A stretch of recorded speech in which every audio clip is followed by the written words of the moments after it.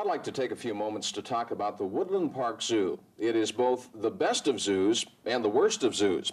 It's the best because it's one of only 12 in the country to be listed as #1 by the Humane Society.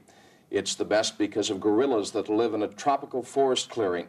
And the best because giraffes, zebras, hippos, and antelope exist peacefully in an Africa savanna.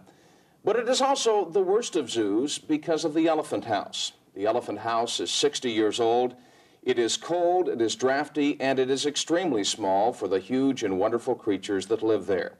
It's also an insult, if you will, to the elephants and the 750,000 people who go to the zoo each year to see them. Now, fortunately, the Woodland Park Zoo belongs to all of us, and there are things we can do to protect the elephants and to preserve their dignity. I'm John Marler, and I'd like to share with you a dream that can become a reality with community support.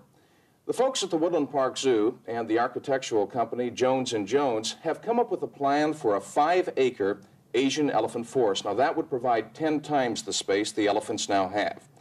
If you'll come with me, we'll take a look at what can and will be. All you need to do is use your imagination.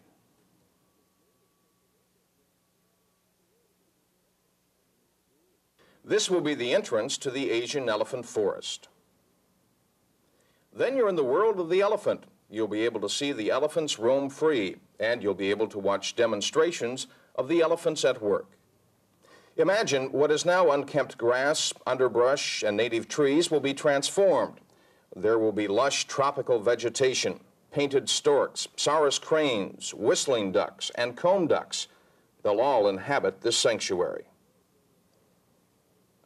Here is where you'll come upon a Thai logging camp. You'll see how man and elephant have worked together for thousands of years.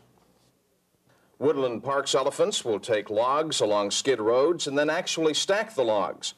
Around the area will be a Thai village. In this demonstration area, you're close to the elephants, close enough to touch them.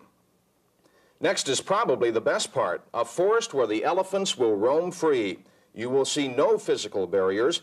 You'll be able to watch the elephants up close as they simply enjoy their freedom. Next, you'll come upon a serene setting. The plant life will be similar to a tropical forest. A rushing waterfall will be the only noise you hear. The birds and animals that inhabit Southeast Asia will be a part of the elephant forest. In a walk-through cage, you'll be able to observe little egrets, gray herons, black-crowned night herons, black-headed ibis, cotton pygmy geese, and wood partridges.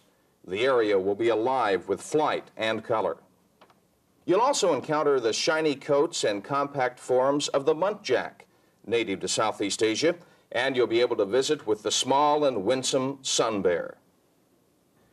The new elephant area will be a legacy for generations of adults and children who love to learn and who respect the beauty and dignity of animals.